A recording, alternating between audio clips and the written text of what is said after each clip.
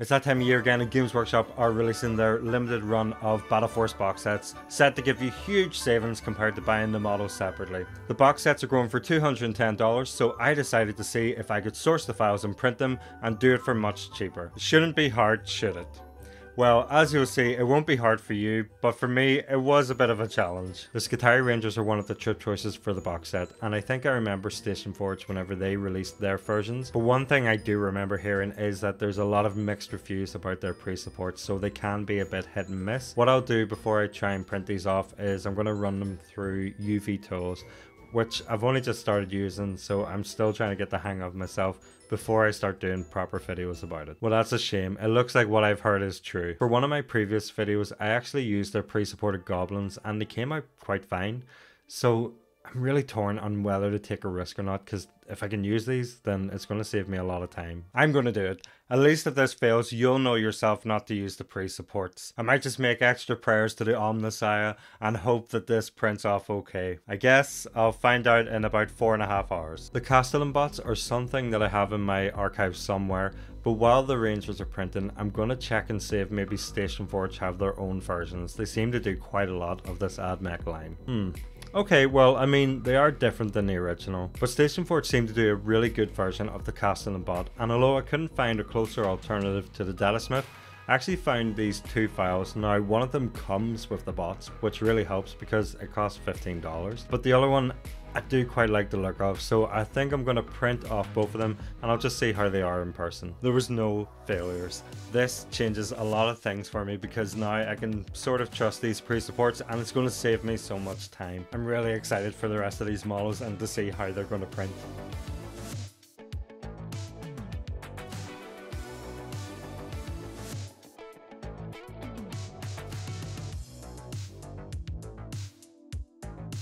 I've been looking for a really good model of Belisarius Cawl in between these, and to be honest, I haven't been able to find one yet, so I'm going to have to use my plan B and ask the Discord. Because realistically, why should I set myself such a limit whenever I can just go ahead and ask 100 other people and see if they know anything that I don't. Speaking of which, if you want to join in on the Discord and support the channel at the same time, then become a Patreon or a YouTube member and join in on the community. While I'm waiting on the results, I actually found a destroyer file from Station Forge from when I used to be a Patreon. The only thing is I can't find a link for it on my mini factory, and I think it's probably been purged whenever they've had run-in with Games Workshop. So to keep it fair, I'm going to assume the price is $15 like pretty much everything else has been. I realize this isn't really helpful for people that don't already have this file. There was actually another one recommended in the Discord and it only cost $7.50. Alright, time to check the print. Fuck's sake, it's failed. I thought it might because I had packed that plate pretty tightly. I mean, I tried to print all 6 at the same time and I was sort of concerned about the suction force. I'll try and reprint the parts that failed. Luckily, it's only a few hours. So a few options were given in the Discord, but this one is perfect. It's pre-supported and it has the light sheet files as well. And in fact, I actually forgot I even had this because it was well over a year ago and it was on a Patreon at the time, which was like $10 a month. So I'll add that into the total cost.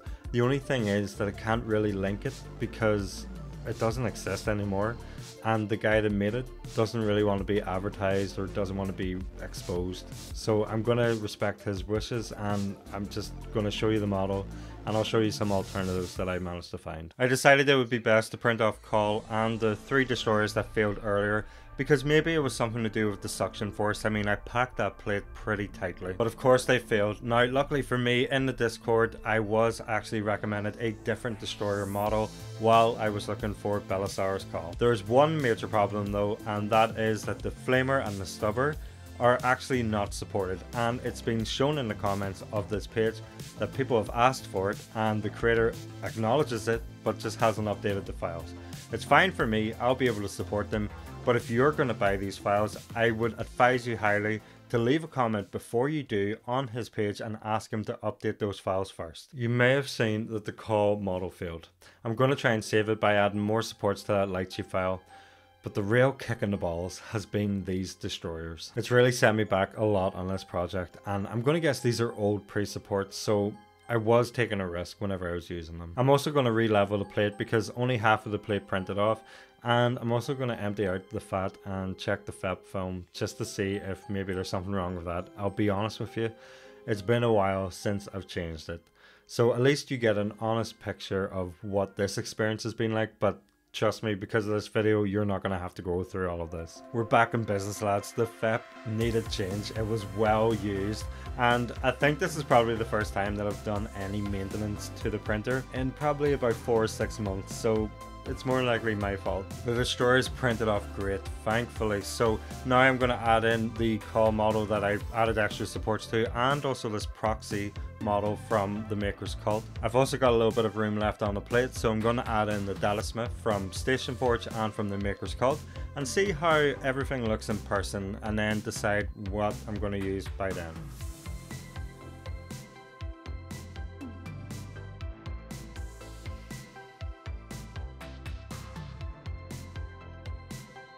So including all of my failures that I've had, which you won't, I managed to print these off for a grand total of... Sam, it's time. You have completed the False Emperor's box set.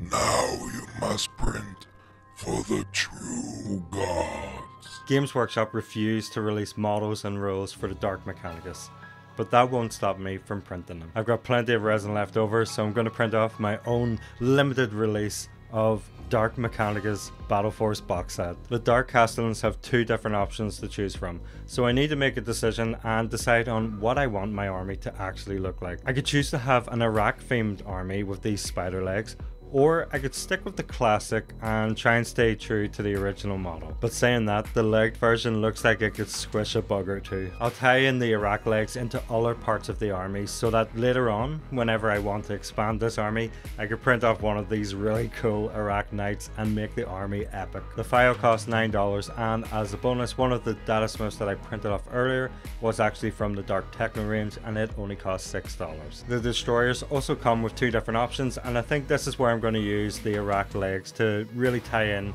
for later on if I want to use that knight. The file costs $10 and it comes with loads of different weapon options, which I'm going to need because I need to print off 6 to complete this box set. But for now, the reason that I wanted to get this Dark Mechanicus army, the Dark Call. This model comes with loads of different options. It comes with 2 different heads. One of them is actually like an iron Tyranid head, and I've read into it, it looks like you can actually use this as a model with their Iron Hive range for their Tyranids.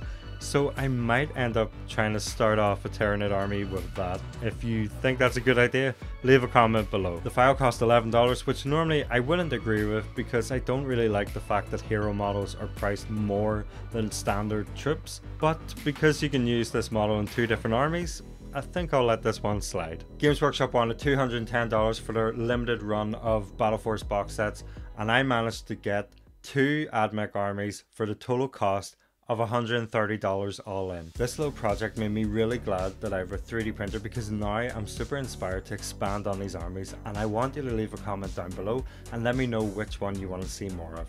And after you finish voting, then you should watch this video next because I managed to 3D print off a whole Death Corps of Krieg army and I saved an absolutely shocking amount. Thanks to my Patreons, without you none of this is possible and you guys honestly rock. And also thanks for helping me with this video, even though you didn't quite know what it was for.